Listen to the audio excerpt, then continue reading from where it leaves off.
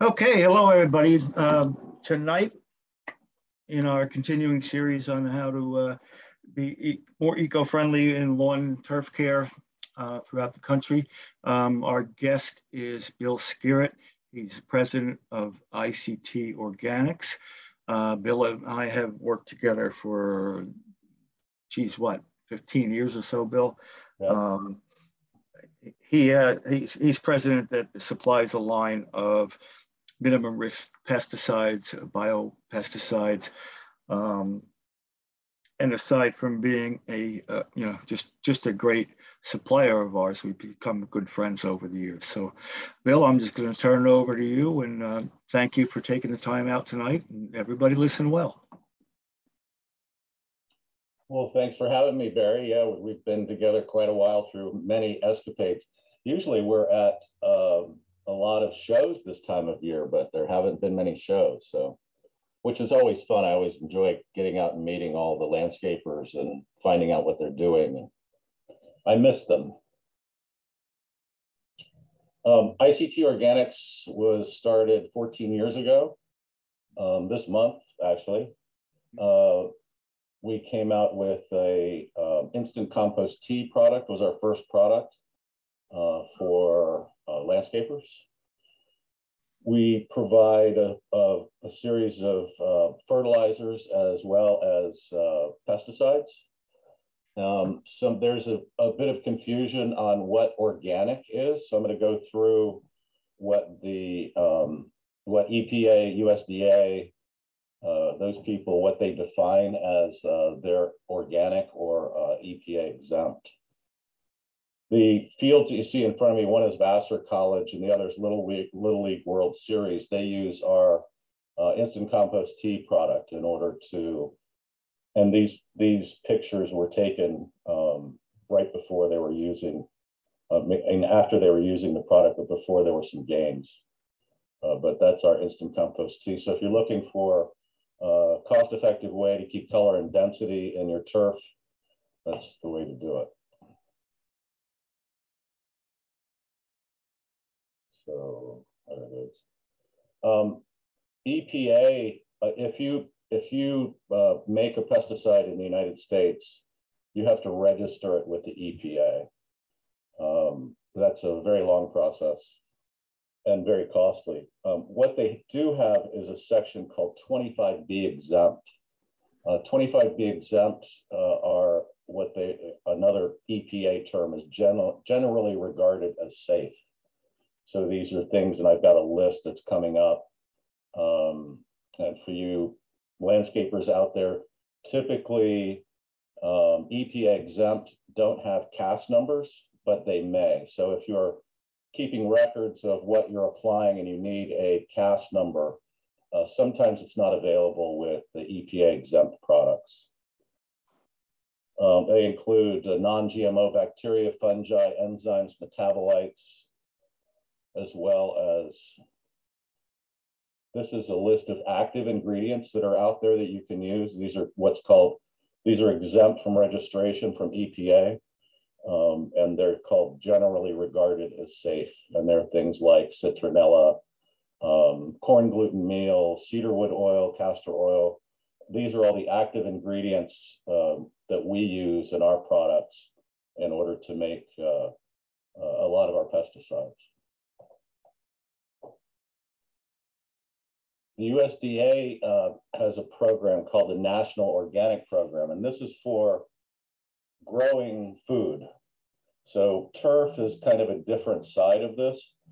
Turf really doesn't have a, like when you're growing food, doesn't have a, the landscaping industry doesn't have really a standard for what is organic and what is not. So what we do is we use the USDA National Organic Program, or they call it NOP, for formulating our products out there. And typically these are used in agriculture. And it says at the bottom, you can't use, they've got a whole list of things the National Organic Program And sometimes things that seem organic you can't use because of how it's processed through an acid or some process that they use that renders it inorganic as a product. So EPA and USDA, EPA handles all of the pesticides for the US. And then the USDA National Organic Program is for only growing food. And then there's a company out of California called OMRI, the Organic Materials Review Institute. And what they did is they became the de facto standard for the National Organic Program for USDA. And you can take us as a manufacturer, we can send our product in and show them how we process that product, how we make that product, and then they can certify it as OMRI. So if you're a grower in agriculture, you have a certifier that comes and certifies your farm. And then when you bring a product on, rather than having to go to the certifier every time to make sure that the product's okay, you can buy products that have already been reviewed by this group. And then you can use that on your organic certified farm. OMRI is good for agriculture, but it doesn't really make sense in the landscaping. If you're trying to be green, you can use OMRI approved products and know that they're used in organic growing as well. But again, there's really no standard for organic in landscaping. There's a group called the Northeast Organic Farmers Association, NOFA.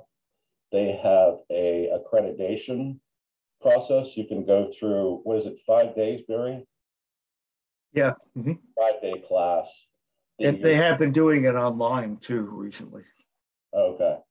But they do have an organic for landscapers. They do have, again, it's called Northeast Organic Farmers Association, and NOFA is what everybody calls it. They do have a standards program that you can go and you can go for 5 days, and they teach you what's organic and what's not. They take organic pretty seriously. They don't use any mined products, so they don't use like bat guano. They don't use peat moss. Anything that's mined, they consider not sustainable. So they do take it pretty seriously, but there are more and more landscapers out there that I noticed that have that on their card. When I get their card, and it's got a NOFA accredited landscaper on there. But they're great. They only do classes, I think, once a year. Is it once a year, or they do them more now? I've kind of lost touch with them in the last couple of years. Yeah, it's generally once a year, but with the online courses, I'm not quite sure what the schedule is. They generally do it during the winter. Yeah. I do also want to mention that Rutgers has an organic landscape course that was very good. It's kind of going dormant a bit. I'm not sure if they lost funding for that or what, but there is a standards for them too that you can find online. One of the things that that I've experienced over the 13 years that I've been in this side of the business is there are a lot of stricter regulations for landscapers and what you can use and what you can't use. And one of the driving forces was a USGS study from 1992 to 2005. They had 5,000 sites across the country where they tested the water in streams as well as in wells and lakes, sediments, in fish, but there were 5,000 different sites over multiple years. When it was released in 2007, the talk is that EPA was holding it back because it was so controversial. But what they found was, this is the one thing that they found, is that stream water in agricultural areas had 97% of the streams tested positive for pesticides. They did Great Smoky Mountain National Park, Yellowstone. There were a lot of these 5,000 sites. There were a lot of what's called undeveloped areas. These are places where nobody's sprayed a pesticide ever. And they found 65% of the water tested had pesticides in it. What happens when you spray a pesticide is it evaporates up into the clouds and then it rains down wherever it happens to be raining. So one of the things that this study showed over 5,000 different sites in the US is just because you're putting pesticides down on your property, it actually goes a lot of other different places. And then the organochloride compounds in fish and sediment, which is on the right, these are things like DDT that have been banned since 1972. One of the things that they found is that in sediment, in streams, the DDT levels were exactly the same as they were in 1992 when it was banned. And this is in 2005. So these things are very persistent. They stay in the environment for a very long time. But you can see that throughout the country, we've got pesticides in our water, in our streams, in our sediment. So it's something that we obviously need to stay away from. But I thought this was just a glaring chart. One of the things that we founded ICT Organics on was some of the basis of Elaine Ingham's work over the years. I saw her in, 2005 in a presentation, and it really changed how I thought about how soils worked. And it's about how microorganisms, whether they be worms or microbes or fungi, work with plants. The plants have been around for 2 billion years. They've kind of figured out how to work with the soil.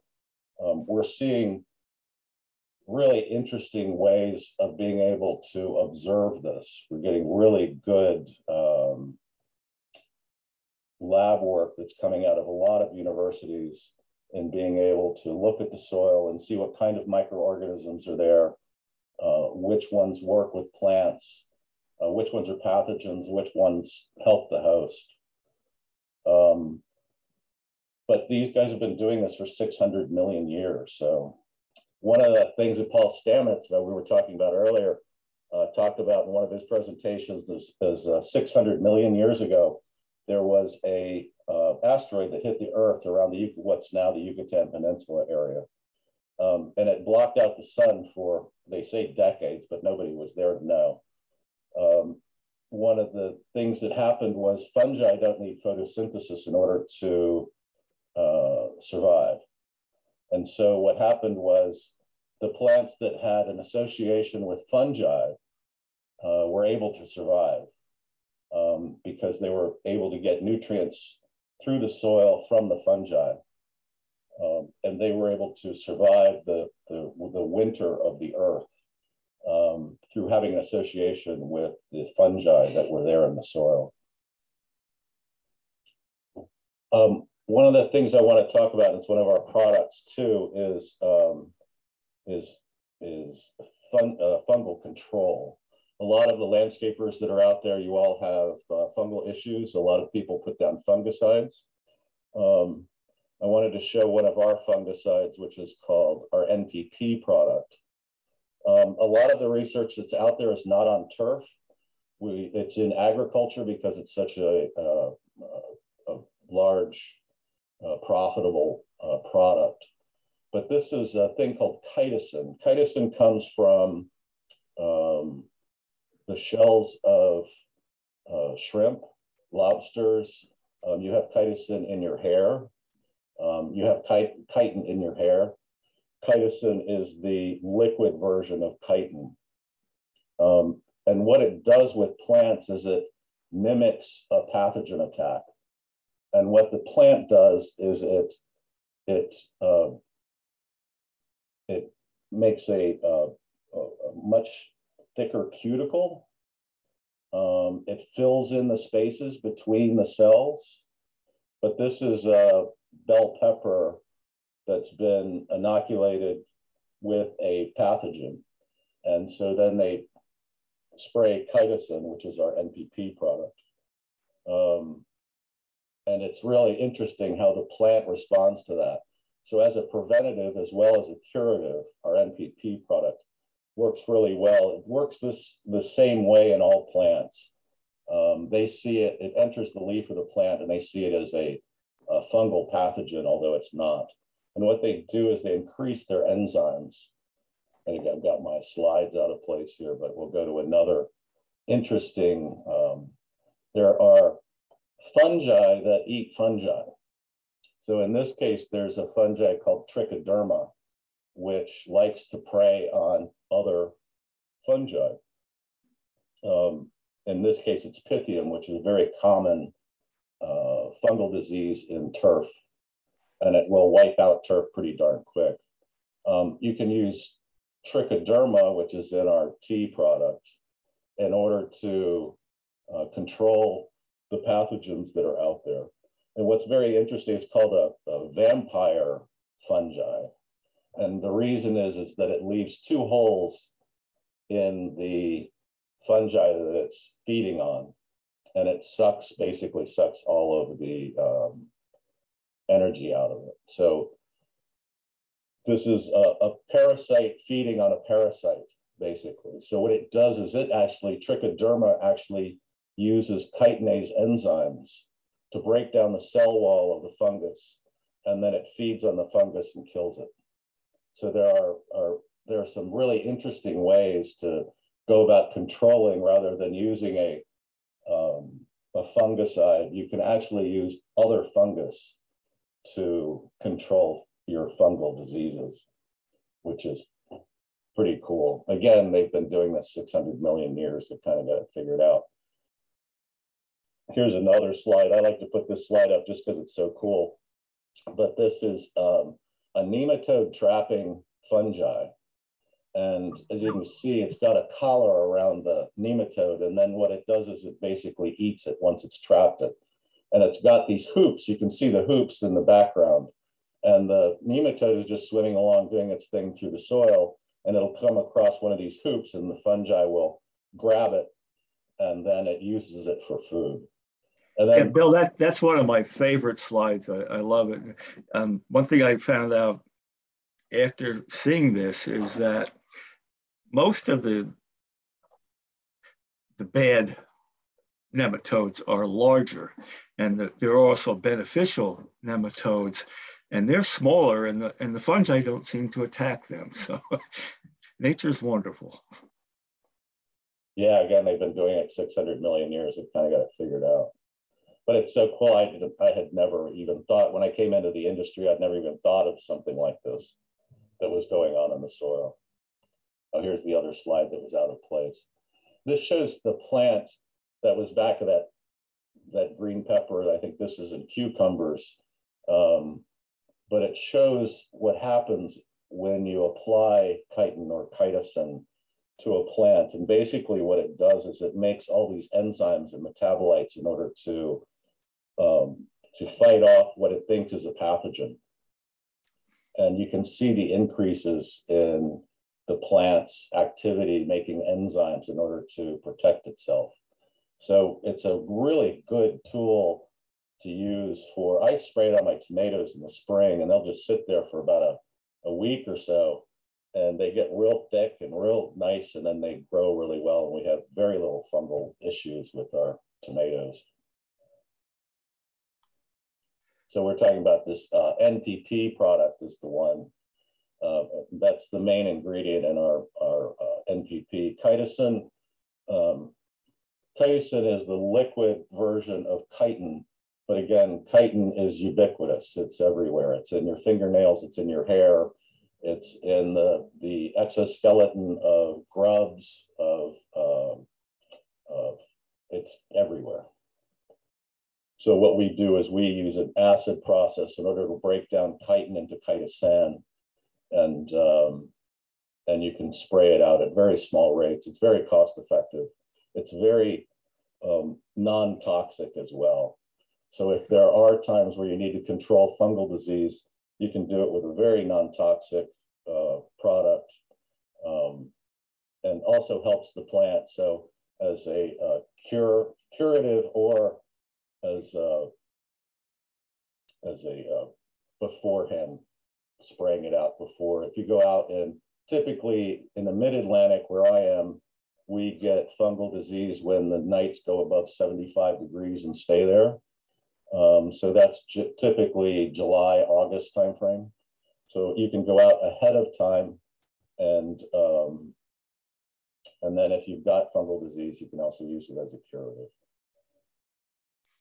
Yeah, and Bill taught me a lesson with some of my rhododendrons where they had fungal problems. So I did a soil drench with the NPP, but it's a two-step process because you need to rebuild the fungi that's in the soil, the beneficial fungi. So, we would first do the soil drench with the NPP, and then put other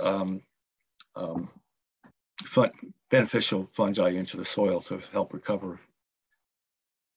Yeah, that's a very good point. When you do use that, it's indiscriminate. If you spray it on a mushroom and come back 5 minutes later, it will actually, its mode of action on fungi is plants make their cells from calcium.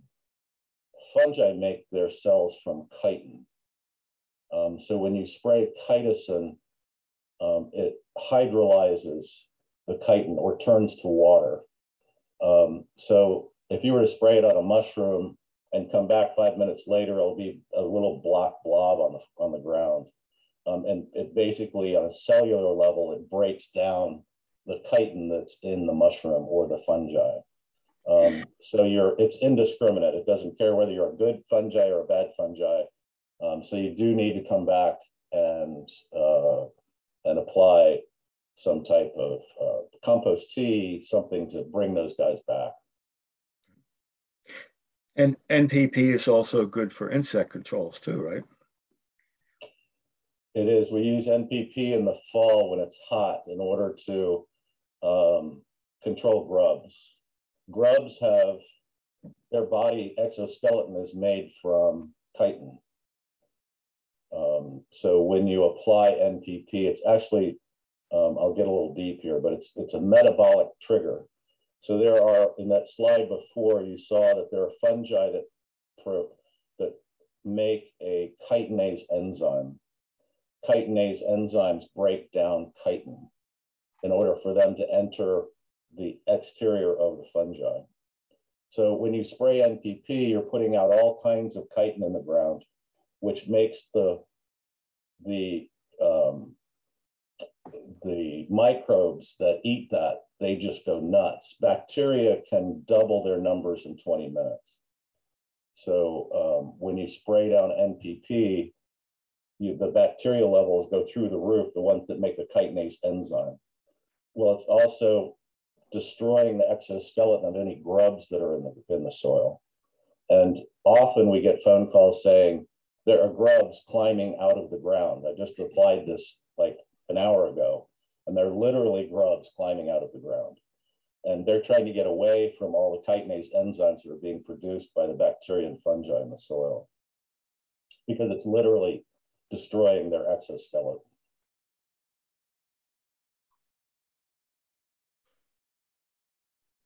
We're going to go through a couple of products that we have. We just went over NPP. I'll have a slide on some of those things. The first one that's one of our more popular products is our Cedar Cure product. You can use it on mosquitoes, ticks, fleas, also on grubs. It destroys the exoskeleton of the grubs, but it does need to be watered in so you can get in where the grubs are. But it's effective on all 4 stages of mosquito. Cedarwood oil is one of those exempt, what's called generally regarded as safe things from the EPA. Works on fleas, ticks, and mosquitoes at very low concentrations. If you look at the data that's out there, 1/3 of 1% of cedarwood oil kills mosquitoes. So it's at very small rates that you can kill mosquitoes and ticks and fleas. It's a very nice way to, very safe way to control fleas in a yard if people have dogs, cats, that sort of thing. One of the things about treating mosquitoes is it will kill all 4 stages of mosquito, but there's no repellent. And that's one of the reasons why we made our other product, which we'll go over in a minute, which is Mosquito Cure. So you can kill what's out there right now, but there's nothing there to repel them from coming back in. And one of the interesting things is garlic. There's some data out there and trials is garlic is like jamming a radio for mosquitoes. They can't see into the area. They can't see through garlic for some reason. So that if there's nothing there for them to feast on, then they typically stay out of the area. So, but I'll go through that in just a minute. Cedar Cure is good for grub control. In grub control, we're typically using it at the first and second instar. At the egg stage, which is the first, and then there's a second instar. But that's when the grubs are the most vulnerable. So when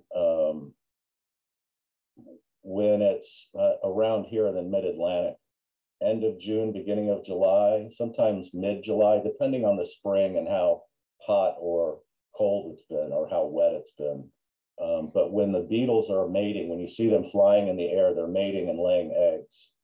So what we want to do is put down the Cedar Cure to kill all of the eggs that they've been laying. So if you've got an area that has been typical to grub infestation, this is a great way to control it. It's typically done again in July.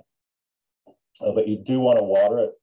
If they're in the first instar, they're crawling into the soil and they're typically an inch or 2 below the soil, starting to, they're just hanging out, and later on they start destroying the plant. They start eating the roots of the plants. And you start to see, like in August and September, you'll start to see the grub infestation issues with your turf. But this will kill the eggs and in the first instar. So that's when we want to get that in there. It works really well. Mosquito Cure is a product that we were asked to make, and I think it's been out for 8 years. We've literally had no returns on this product. We've had nobody call and say, hey, it didn't work. Our sales continue to grow. It's 5 essential oils. So cedarwood oil is the main ingredient for killing mosquitoes. And then we've got the things in order to repel them. Red thyme oil is surprisingly a very good repellent for mosquitoes. These things hang around for 3 or 4 weeks. The lemongrass, citronella, these essential oils. If there's a lot of rain, you may have to go out earlier. But typically, all of the people we sell to, they go out once a month for mosquito control, and they have very few callbacks.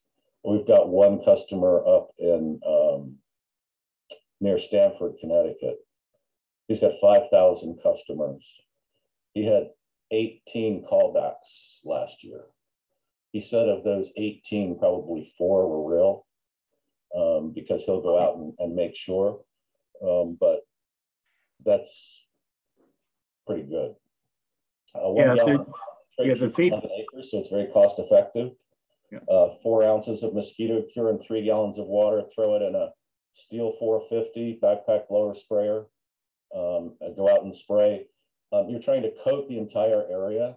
You want to get the shrubs underneath the deck. You want to get the turf. You want to get the entire property, because what you're trying to do is not only kill the 4 stages of mosquitoes that are out there, but you're also getting that repellency as well. So this is, again, a very, as soon as it dries, people say, when can I put my pets or my kids back out? As soon as it dries, it's fine. We just don't want the dog to go out and get it on his paws when it's wet and maybe track it back in, or he may have some irritation from the spray. It's not, again, 4 ounces and 3 gallons of water. It's not a lot. It's a very concentrated mix. That's why it can treat 11 acres.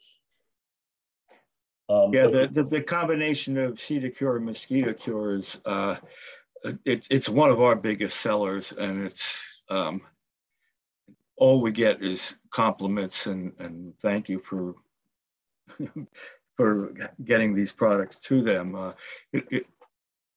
Also, just correct me if I'm wrong, Bill, but it also will kill the eggs. Yes, it does. It does all 4 stages. So it does grub, larva. It does. I'm sorry. All 4 stages.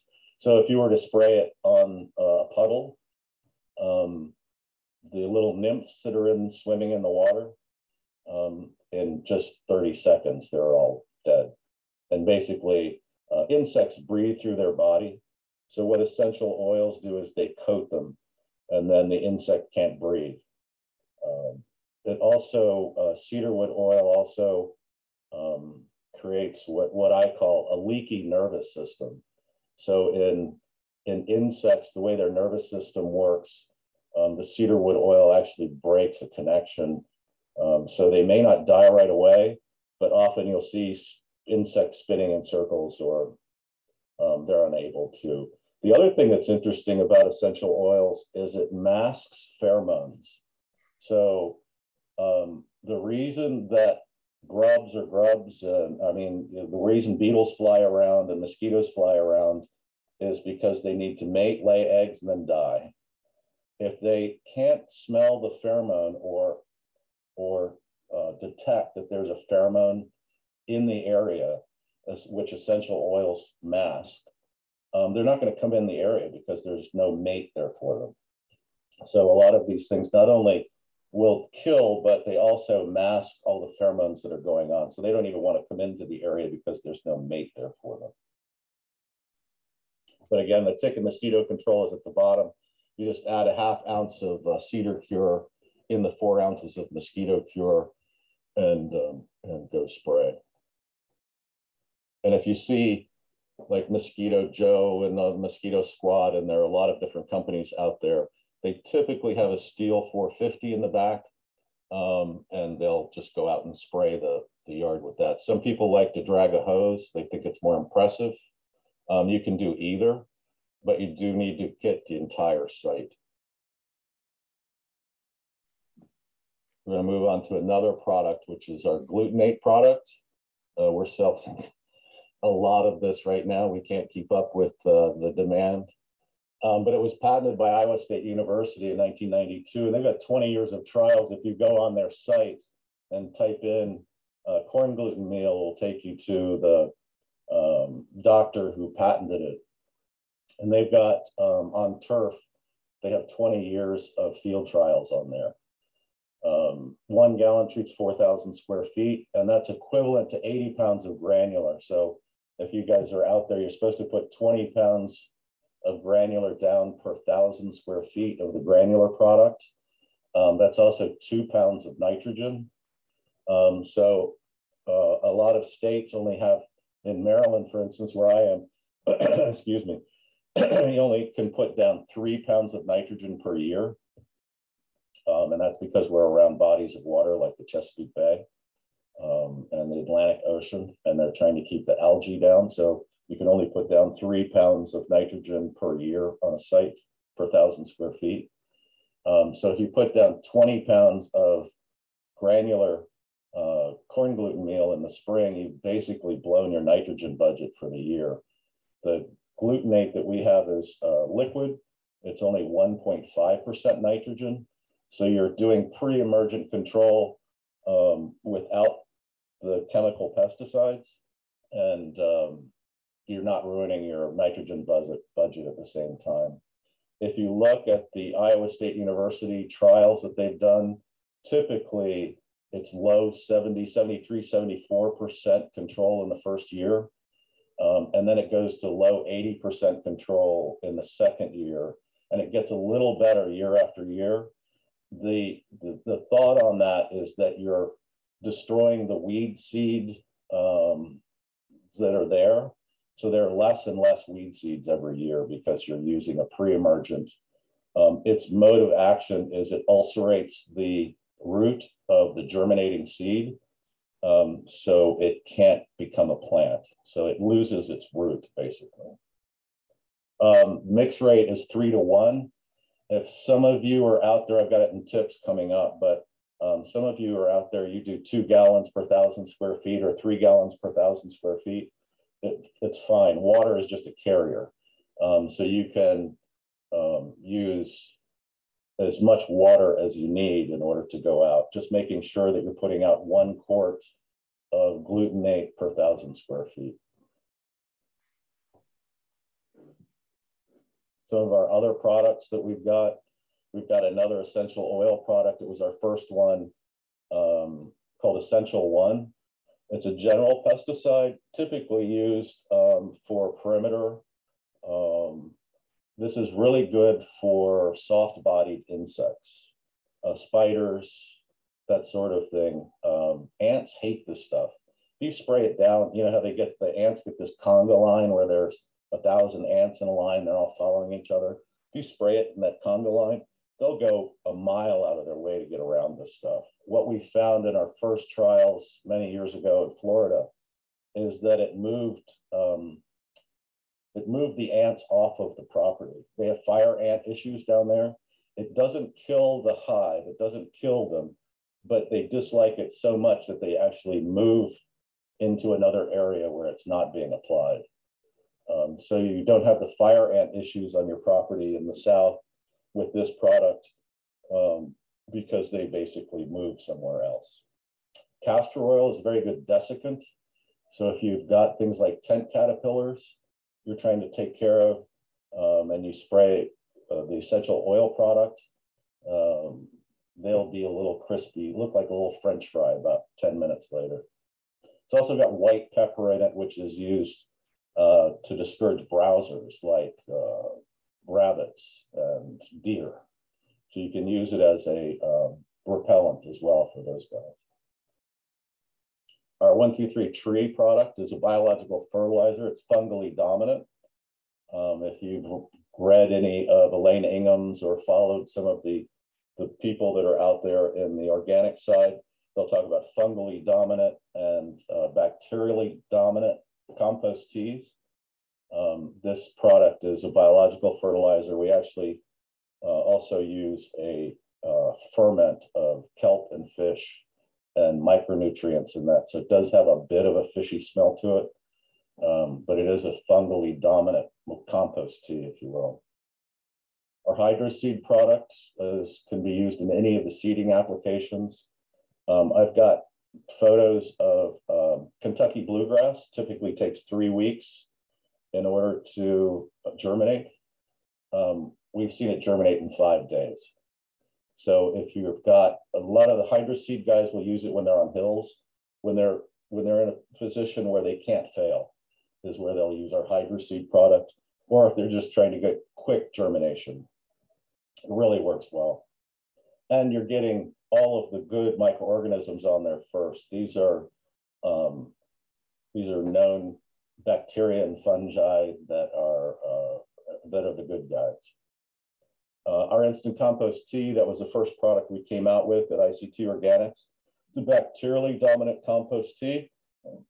What we found in the industry was people love to make compost tea, but once you get over 100 customers, 150 customers, the logistics of trying to make your own compost tea is very difficult.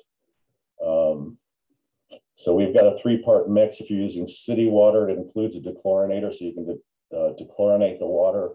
You put the microbes in, and then we've got a food source, which is another ferment that we do of bacteria and fungal foods. It's got humates and some other things in there that all the microbes love. So what you're doing is you're mixing up these dormant and spore form microorganisms into water, and then you're giving them a food source, and then you're applying. It's got an NPK of like, it's a 202 is what's on the label. So if you're looking for keeping color and density in your turf, the instant compost tea is the way to go. You're putting out very little, maybe a 1/8 of a pound per 1,000 square feet of nitrogen. But then we've got a lot of nitrogen fixers in there too. So over time, when they grow out, we did some trials with ag on some nitrogen fixers. Some of the ones that we use, we were going to do a standalone product for ag. And we showed that you could produce 40 pounds per acre of nitrogen with these nitrogen fixers. And one of the reasons why no-till ag is becoming so popular is because if you get these guys established, they're able to produce all of the nitrogen to, well, 40 pounds per acre, let's put it in perspective. Corn wants 120 pounds per acre. So you're providing 1/3 of the amount of nitrogen. But when you're in a till type environment, you're destroying that environment you're destroying the bacteria and the fungal sources. And you have to start back over again. So this really works well for turf because over time, you're getting all of these great nitrogen fixers and fungi and things that are helping. So your inputs as far as nitrogen, fungicides, all of those things go down. And that's one of the things that we've all been trying to promote in this industry for a long time. Our compost tea is not brewed. You just mix it with water. So 1 carton treats 90,000 square feet, 2 acres basically. You can take that whole thing and mix it into 180 gallons of water and go spray, and that'll do 90,000 square feet. We've got a new product out. Labels are being done as we speak. It's called Spindrift. It's a spray adjuvant. It's, again, USDA NOP compliant. That's the way we try to design all of our products so that you can use it in agriculture if you wanted. We don't sell to agriculture, not much, but it is NOP compliant. It's used in glyphosate and dicamba applications. Right now, if anybody's using either of those products, do you realize how expensive they are? This is used for making things rainproof, sunproof, sticker tacker, so you don't have to come back and respray. It works extremely well. We've got people in the West in agriculture. Our chemists have been making this for years for people out West, and we've decided to bring this adjuvant into ICT Organics and give it and distribute it. I use very little product, only 2 pints per 100 gallons of mix. So it's very cost effective as well. So you're using what, 8 pints in so you're only using 1/4 of a gallon kind of thing. This is a great product. And if you are out spraying chemicals, you need to find some way to make it work really well because the cost of these things has gone through, it's just astronomical. So this is a great way to make your sprays work better, and it's an organic way to do it too. It can be organically certified. Some of the tips: essential oils. No matter what kind of essential oil you're using, you shouldn't spray when temperatures are over 85 degrees. Basically what happens is you're putting the essential oil coats the plant, and it's like putting it into a plastic bag, if you will. You're covering the plant so it's not able to I can't think of the technical term, but it can't get rid of its water. And at the same time, you're coating this thing. So once the temperatures get that hot, don't go when it's 90 degrees out and it's 2 or 3 in the afternoon and your sites are water stressed or heat stressed, you'll definitely get black spots. You'll get spotting on the plants. So for your hydrangeas and your those kinds of things. It will get spotting on the leaf, but it could cause a lot of wilt, and it could actually kill the plant. So be careful when it's hot out and you're spraying essential oils. You can go out in the morning. We've got a golf course superintendent that we play with that's near us. We went out we went out 8-9 years ago, and it was supposed to be 105 that day. So we went out in the morning, it was about 70, and sprayed. And we sprayed annuals, and we sprayed perennials, and we sprayed trees, and we sprayed turf, and they did fine. So you can spray in the morning when things aren't heat stressed or water stressed. Just don't go out in the afternoon when things are already wilting. Again, here's the tip on glutamate. Water is a carrier. You put out 3 gallons per mix. Just adjust your mix accordingly. Glutamate is very high in protein. It's 80% protein. So I don't know if you've left eggs in a pan, but they're tough to get off.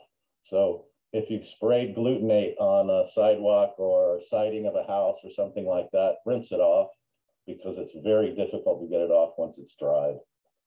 And everybody should know that pre-emergence timing is critical with pre-emergence.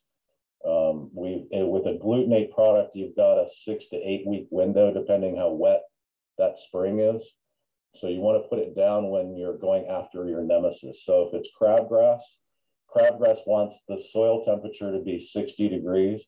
This still amazes me that seeds actually know when they're supposed to germinate. I don't get this. There are some seeds that they've already germinated because they like cold weather, and other ones that don't germinate until May or June.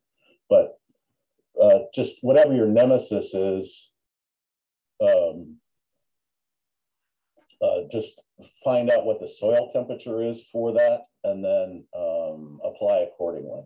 So if you're going after crabgrass, in my area in the mid-Atlantic, we don't see crabgrass till the end of May.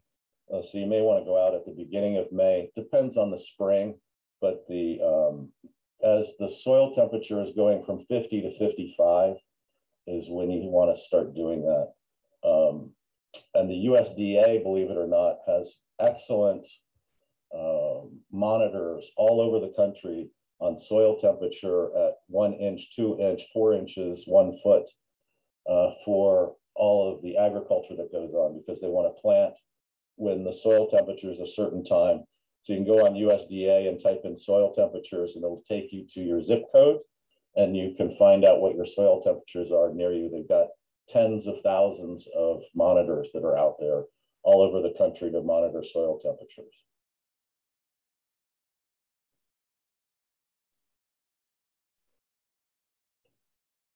The next frontier is under your feet, is what some people have said in the past. The amount of information that's coming out and the data that we're getting from university studies on microorganisms and their ability to work with plants has really become staggering.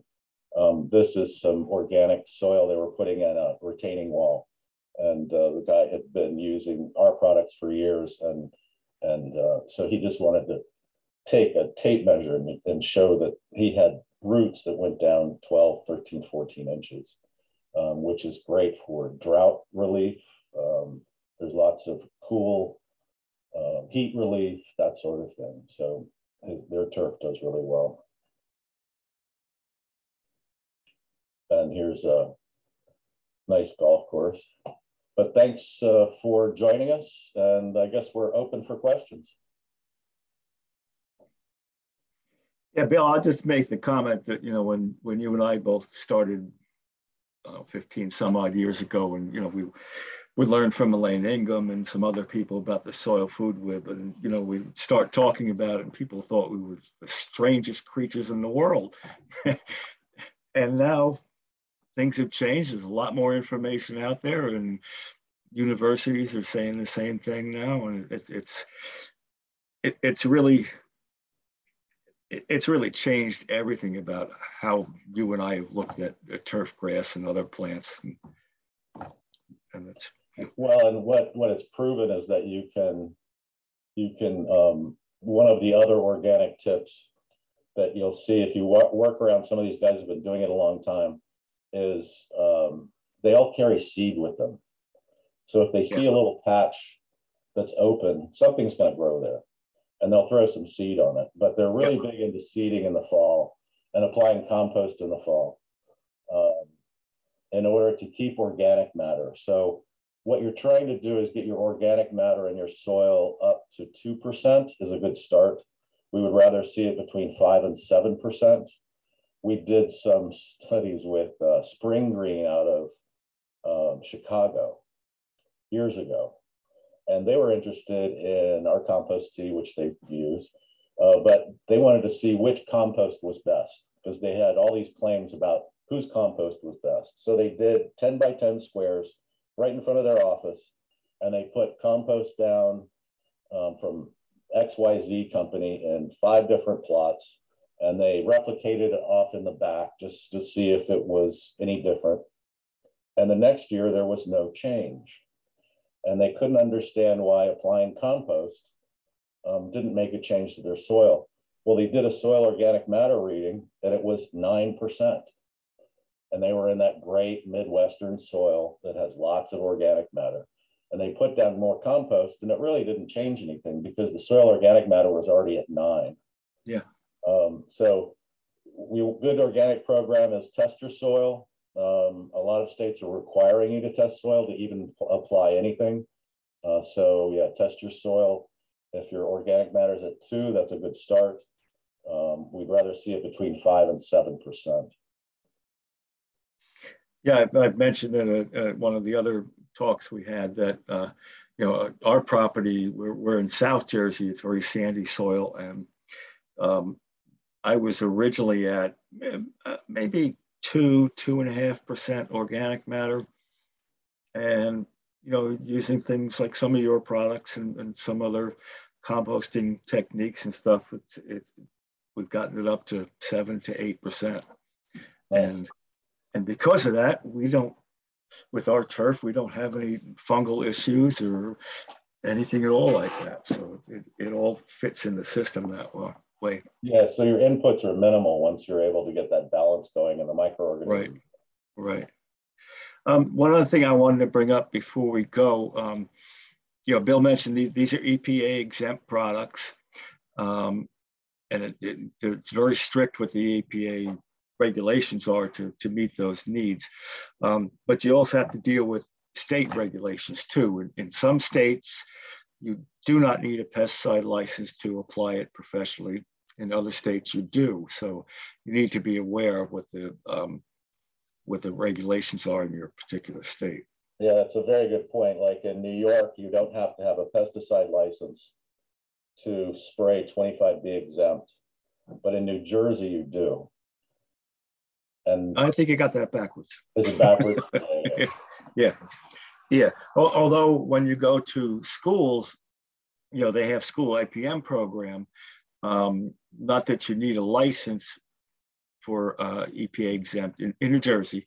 You do have to do all the other things. You do have to notify everybody, parents and workers and this and that when they're about to make applications, whether it's EPA exempt or not. Yeah, and then in Connecticut, you have to have a pesticide license to put down 25B, but you don't have to notify. Yeah. So Connecticut's big because they don't have to notify the neighbors that they're going to come down and spray pesticides, right, which is huge. Right. Yeah, and one thing I bring up all the time in New Jersey, and most applicators don't realize that, but if you're spraying a pesticide that can, yeah, I'm not sure, I'm not sure of the exact wordage of it, but if you're spraying pesticides, you have to notify every beekeeper that is within, I think, 10 miles. Wow. So, yeah. And nobody adheres to that. When I was running a pesticide division for a tree care company up in North Jersey, you know, we had 10 spray rigs going out every day. So we adhered to the law, and I was just on the phone constantly telling people, yeah, we're going to be spraying again. Yeah, it's a huge expense. Yeah, yeah. So, well, again, Bill, thank you very much, not just for the presentation, but for all the years we've worked together. And I hope to see you soon. It's been a while. Buy all of our products through Barry. And one of the great things about Barry, and I send hundreds of people to him a year, is he also has other products that he can do. He's got a great granular fertilizer product line. He's got a lot of other products that he touches for other applications if our application doesn't fit what you're trying to do. And he's got knowledge in the industry, which is huge. Thank you. Bill, I just had a kind of a comment. And I'm wondering with you, hang on, of course I got a call just at that moment.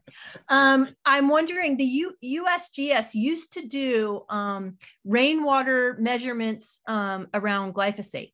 They used to measure how much glyphosate was found in rainwater samples, but they stopped posting publicly. And I'm wondering if you've been following that data. I haven't, no. Yeah, in 2012, they stopped posting, and it was starting to become a pretty alarming amount to the point where you're like, wow, okay, so that was originally patented as an industrial pipe cleaner, then like an incredibly potent antibiotic, and then like a weed killer. And I can't help think like, wow, we've got like measurable amounts of liquid death raining down on us. And the government's decided to stop posting those numbers. And it just makes me nervous for our planet. You know what I mean? It took the EPA 2 years to release that thing. They stopped in 2005. They had all of that done, and it didn't get posted until 2007. And so the insiders say that it was leaked and that they had to bring it out. But apparently the EPA was not going to release that information about pesticides in waters and streams. One of the big pesticides that's used in ag is atrazine. And six-legged frogs are pretty common in the middle of the country now. In the Long Island Sound, all of the flounder have two sexes. And that's the same with smallmouth bass in the Potomac River near in DC, is the smallmouth bass have two sexes. And this is from atrazine. And they say that it doesn't go over to a vertebrae, is that these pesticides are fine on insects, but they don't go over to vertebrates. And I find that hard to believe with six-legged frogs and fish with two sexes. You know whose work you're going to want to look into is Dr. Tyrone Hayes. He's from UC Berkeley, and he's a professor. And there was a 9-page article written by Rachel Aviv a few years ago in the New Yorker. Yeah, 9 pages in the New Yorker, Rachel Aviv. And it tells the story of how Tyrone Hayes went around the country. He was hired by Syngenta to do the atrazine safety trials. And turns out what he found out is that it wasn't safe. And he got into an interesting legal battle with Syngenta because they had hired, I forget, like 9 scientists that reread his data and decided it was safe. And they had an argument about safety and who owns the data. And then the preceding 15 years culminated into a lawsuit where Tyrone Hayes actually sued Syngenta because he was able to prove that they went after him. And it was really interesting. The article talks about it because he started going around the country talking about the impacts of atrazine in waterways to amphibians. And he also alludes to the fact that he had coworkers working on atrazine trials with mammals, and they had some interesting mammary cancers popping up. Well, it's an endocrine disruptor. Yeah, that's how it works. It disrupts the endocrine system within the insect. is its mode of action. And it also does that to everything else. I mean, why they don't think it does, I'm not quite sure. It's not even really my area of expertise, but it's really interesting to see what some of these conventional products do. I mean, on land application, they're very dangerous, but when they get into an aquatic setting, they seem to have a much more dangerous effect. Yeah, in that USGS paper, and I won't go on much more about it, but they had, I forget what the term was, but they had a term when they had 10 or more pesticides that were in the same water column or in the sediment. And they really don't know what that chemical makes itself. When you have multiple pesticides all joining together, sure, they've done testing on rabbits and dogs and fish and that sort of thing. But when 5 or 10 or 12 different chemicals all get together, they don't know what that compound is. And it's pretty the combination effect. The other thing, people don't often think about this either, and I found this to be interesting, that with the class action lawsuits in California, it was really dermal application problems, like the applicators got it splashed on them, or somehow that it was really, everybody thinks about, like, I don't want to eat a weed killer, or I don't want to breathe it in, but what happens if I get it kind of sprayed on me, and it seemed like the majority of the class action complaints revolved around dermal getting into the skin of the applicator. And right. And that's where the non-Hodgkin's lymphoma stories came out. And then that was the heart of the lawsuit. But yeah, atrazine, it's like, very few people are looking at the impacts to the applicator. I think that's a conversation that, landscapers and land care professionals really need to be having and thinking about. The other thing is that not everybody knows this, and this is kind of like, again, not my specialty, but glyphosate breaks down into metabolites that are actually more dangerous than glyphosate. And I think you're going to see that coming out, more and more information to that effect coming out in the not too distant future. But those are things to think about too. Wow, something gets more dangerous as it breaks down. Anyhow, so I'm excited that there's alternatives, so this is the future. Well, it's now too. And yeah, that's all the points you're making are some of the reasons why we founded Terra, to give other alternative products to the landscape industry. So.